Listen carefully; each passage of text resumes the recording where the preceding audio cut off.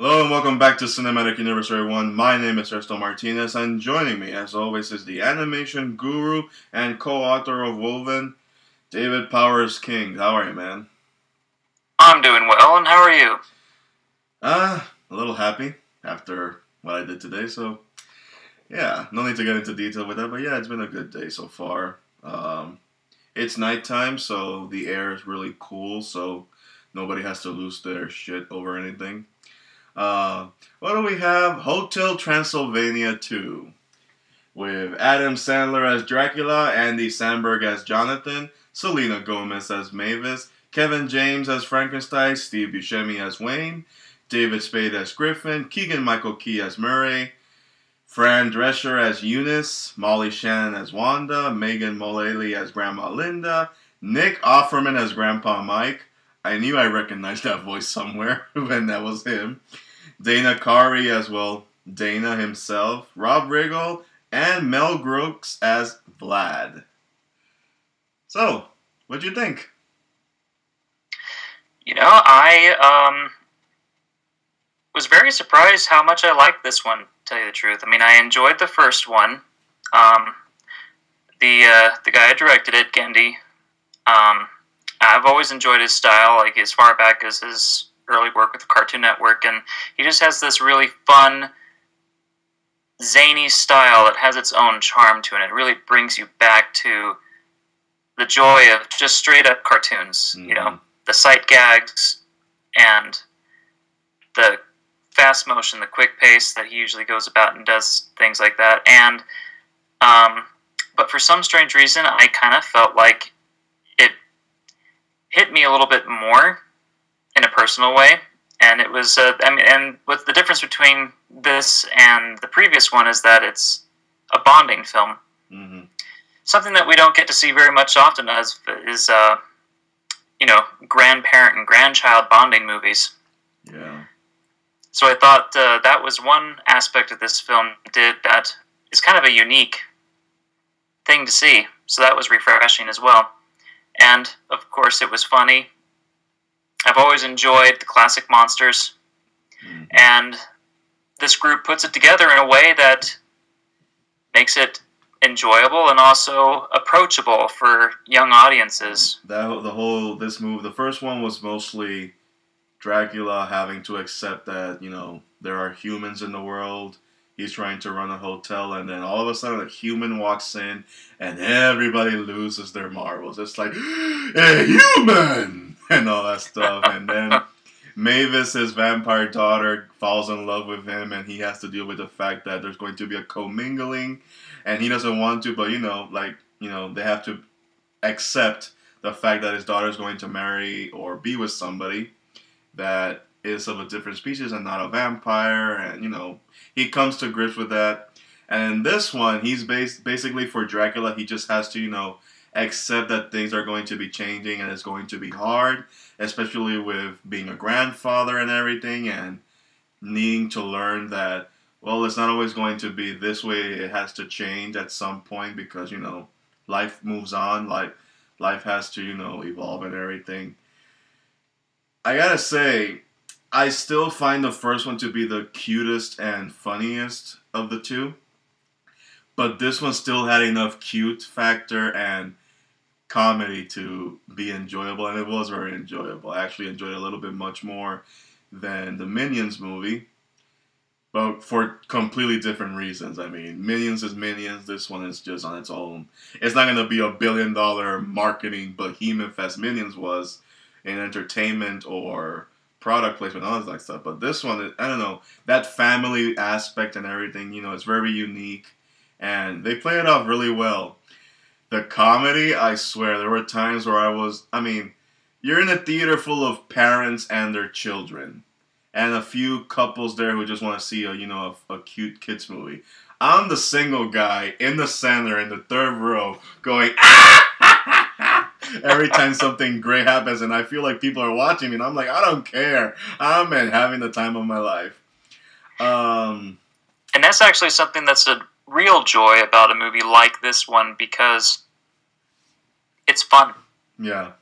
I mean, this isn't the type of movie that you go in to cry. This isn't the type of movie that you expect to split a gut over, but you're going to be smiling and you're going to be entertained. And that's kind of what the point of this film is about, is that, I mean, you're entertained, and that's exactly what they're going for. Yeah. And they accomplish that. Yeah. I will, however, I do have some complaints.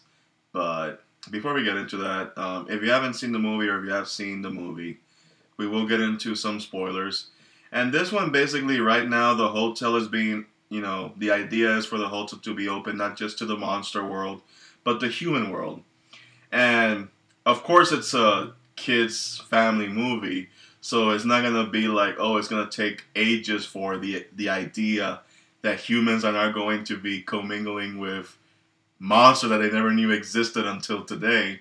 And they kind of take care of that like that. Like everybody's already used to the idea that a Frankenstein exists, that the Wolfman exists, that the Mummy exists, that the Invisible Man exists. They're all used to that. Like at this point, the movie just makes it clear that the human world already knows these people are there. They want to take selfies with Frankenstein and all that stuff, which is one of my negatives. But that's basically the world this movie has set up with the sequel. And Mavis and Jonathan have a child who is, you know, we're assuming that he's half vampire and half human. And the whole plot of this movie is that Dracula, he can't accept the idea that he's going to have a grandchild after hundreds and hundreds to thousands of years of a lineage of the Dracul line and not have a grandson who can continue that legacy. That's the one thing that's bothering him. He wants that child to be, you know, part vampire, because if he's not, it's going to destroy his world. And hijinks ensues. He does everything possible to make sure the kid has his fangs. And then you have Mavis, the new mother, and Jonathan, the new father, and they're going to be your typical new parents. They think this is the best thing for their child. They have a schedule set up for him. They have some educational learning videotapes for them. Things that when you put yourself in that position, you can relate to, but it's like, this is what entertainment goes for, not what I used to do when I was a kid. That kind of stuff. And it's been done before, but it's a formula that still works. And if you throw in the aspect that this is not just an animated movie, but it has the monster movies, the monster movie characters, what's not to love? Seriously, what's not to love? Now, that being said, here are my negatives with this movie. I took a quick glance at who were the writers for the first one and who were the writers for the second one. And while I couldn't pinpoint the names exactly, there was one key difference. Adam Sandler was not serving as co-writer on the first one. He was co-writer on this one. And that's where some of the things that I kind of had a problem with, because, you know, Adam Sandler for the past, I guess, decade, if I want to be generous, hasn't exactly been the Adam Sandler that people, you know, like. He's just been that kind of Adam Sandler, making, you know, gross out humor movies that really are just, you know, for like the lowest common denominator type of audience, and somehow they still make money. No offense to people who are listening who are fans of his movies. I'm just saying there hasn't exactly been that good of an Adam Sandler movie. And here, all he has to do is just provide his voice and do what other people tell him. So you're like, whew, okay, so we can work with that. Here, this movie, even for an animated movie, had a lot of product placement, i.e. Sony. I mean, I never expected to see an animated movie where the phones that they use actually say Sony. It's the Sony brand. So I'm like, oh no, please no, don't do that, don't. And they do. They make some pop culture references that kind of date the movie already. Because the first one kind of seemed like it was a timeless kind of an ordeal. This one just kind of dated itself with those pop culture references that you really didn't need. I mean, this is one of those situations where instead of putting like a Nicki Minaj song, you could have just made something to parody it and just have, you know, not make it seem too obvious that you're trying to be hip with the audience. I mean, it's only been like a 2-3 year difference between the movies, so there was no need for it. And then you had the thing was like, dude, let's take a selfie. This needs to be awesome. That stuff, you didn't need that. You know, stuff like that, those pop culture references, things that people are doing today that's trending, and also they address social media. There's no problem addressing social media because you're not going to be able to escape it. It's a fun dynamic that you can introduce to characters who are literally the epitome of old school. These are monster characters. They're the old school people. You can have fun with that, but not to the point where it's in your face. And I kind of felt like they were going in your face with some of those references. But thankfully, those are most of the negatives. The rest overshadows it completely. But those negatives kind of hurt a bit because, you know, it's not necessary, especially for an animated movie. Animated movies are supposed to be timeless, not dated. Yeah, I had noticed those things as well. And at the same time, I was able to look over it for the most part. Like, it wasn't so much of a distraction that it was keeping me from enjoying what was going on. But there was also a certain level of detail in this film as well. I thought that the pictures and the art and the animation itself was a little bit crisper and clearer, better rendered than the previous one. That just might be that they are able to update their equipment. Of course, yeah. I don't know that for sure. And something I appreciated a bit more about this movie is that it seemed a bit more grounded than the first one. I mean, don't get me wrong, I did enjoy the first film, but I kind of got dizzy watching it. Like, we were flying around all the time. Just the camera, like, you know, like it was almost as if you just had like some kind of drone flying around doing flips and all over the place. But here, it felt like someone had actually planted the camera, and you could actually look at the details this time instead of everything going by in a blur most of the time. Yeah. And I like that aspect of the film. And while it kind of slowed the movie down a little bit in the beginning, it kind of felt like the first 20 minutes or so was something of a travelogue, or maybe not a travelogue, but a timeline, because we're basically picking up with the marriage of Mavis and Jonathan.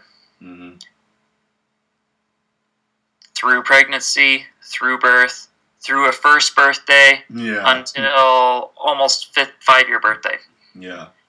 And, you know, I mean, it kind of had it almost kind of had like the beginning of Up feel, but like if they had a child.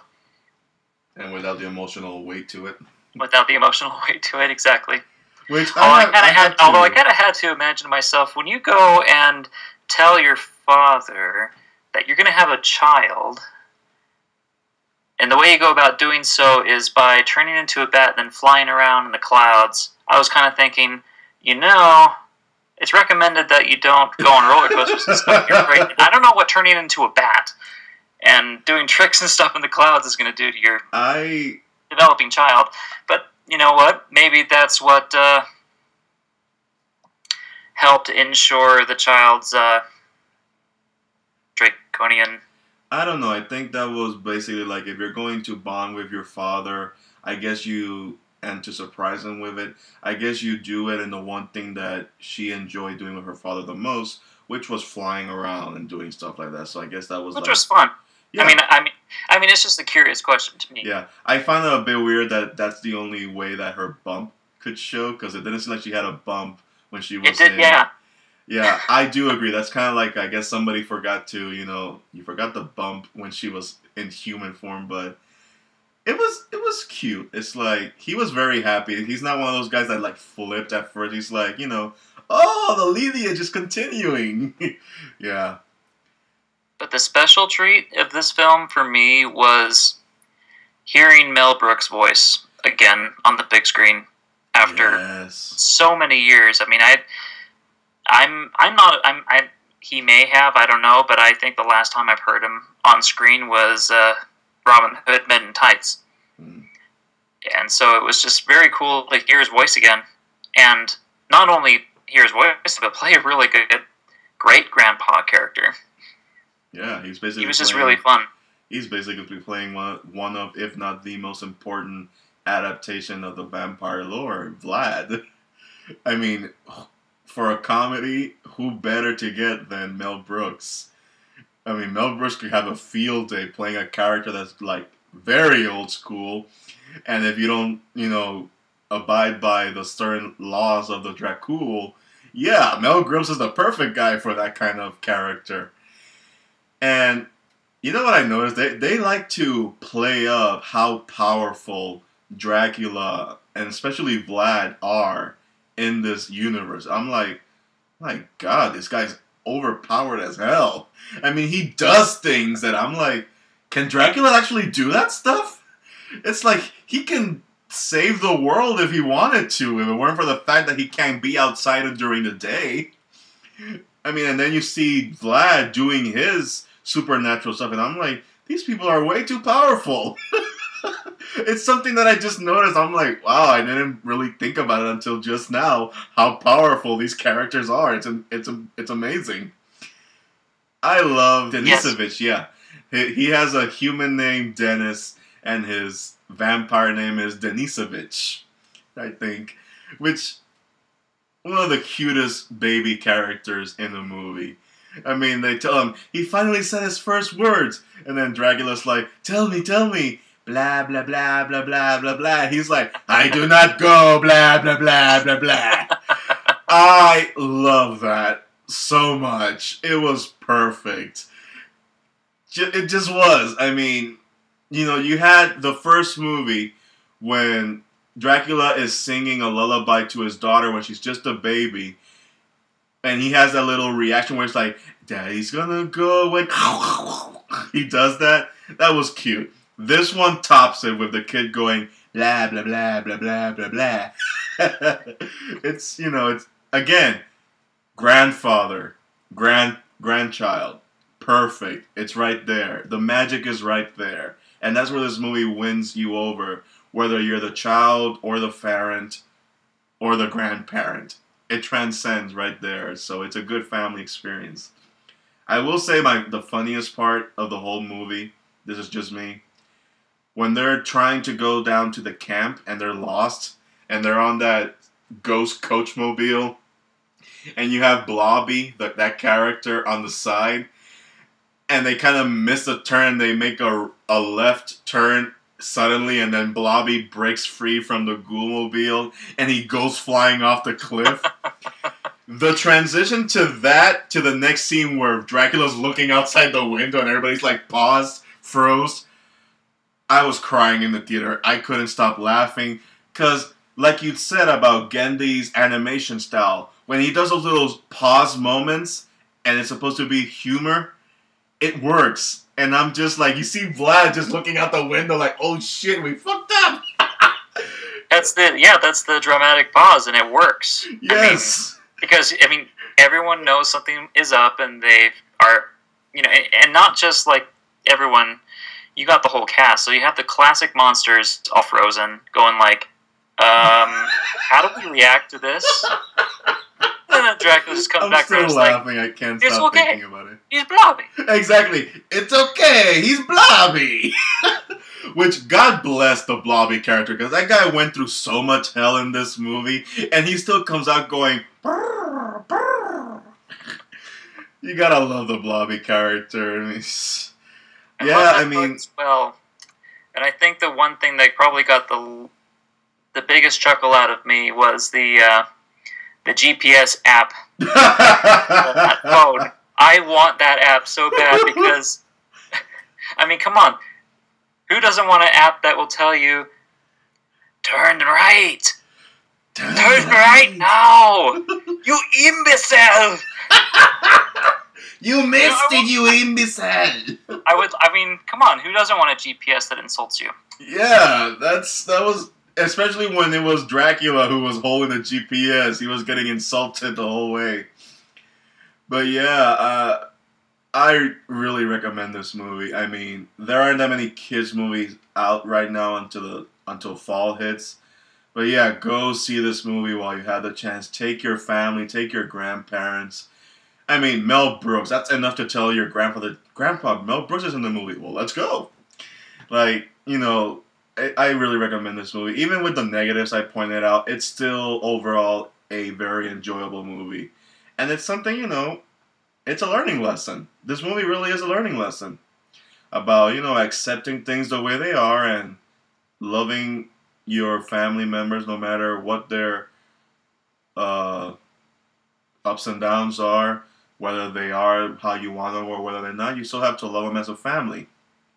And it's good social commentary, especially with the world that we have today, with people having, different sexualities than other people being raised differently than other people's children. You have to, respect some people's boundaries and, accept it the way they are. Now, of course, every family is different, so everybody's going to have their growing pains. Everybody's going to still have a parent to listen to and a parent to... It's a teaching process. It's like the TV show on NBC, Parenthood. You have grandpa, you have father, and you have the children. And all three of them learn as they go. And that's pretty much everything that it is. And you have a family, so you're going to be a grandpa in 20 years from now, I'm guessing. So you'll track back to this moment when we're talking about Hotel Transylvania 2. And I'm like, oh yeah, I remember that. And this the second one has good rewatchability value to it. So, I mean, this is something that I'll be able to enjoy with my kids again. Yeah. What do you think the third one will be about? I'm not sure. I mean, and do they have plans for a third one? I haven't seen it. I would assume that they will. I mean, they already won the box office weekend. Yeah, and you're right. I mean, the previous September record was Hotel Transylvania, and Hotel Transylvania 2 just beat that. Yeah. So a third one should be happening. The films are successful. I have no doubt that they might go about and do a third one. But it's really up in the air at this point. Yeah. If I may be so bold, I would assume that if they wanted to, because this movie, it lives in its own universe. And they can play with the timelines like they did in the opening of this one. They play with like a 5-year timeline. Even though between the two movies, it's not that far off. But if they wanted to, they could do they could like age the child, Dennis, to an adolescent or maybe a tween. And have him have a relationship with the wolf girl in this movie. That could be a possibility where, the child's first date and the parents and the grandparents are all meddling in their stuff. Another family dynamic that happens a lot. So that could be a possible idea for the third one. And considering that vampires and werewolves are... Not the commingling type. I mean, even worse than getting along with humans, right? Yeah. That's going to be interesting with the Steve Buscemi characters. It's like... Dude, we've been friends for hundreds and hundreds of years, and now you have a problem with your daughter dating a vampire? That's gonna be hilarious. Steve Buscemi arguing with Adam Sandler in an animated movie. That's gonna be great. So hopefully they do something like that, or I trust, if Gendy is still up for doing a third one, I trust he and crew will come up with something great. Well, David, thanks a lot for joining me for doing this. Thank you, everybody, for listening. Any final thoughts? Keep it tight. Keep it tight. All right. For my final rating for this movie, I kind of give it like a 3.5 out of 5. If that's fair, still enjoyable. What would you give it? Same. I would give it a 3.5 out of 5. All right. Thank you, everybody, for listening. You can find me on Twitter at MartinezXYZ, and you can find me on my new website, Movie Pilot. Just look for Cinematic Universe. David, where can people find you? And you can find me on Twitter at David Powers King.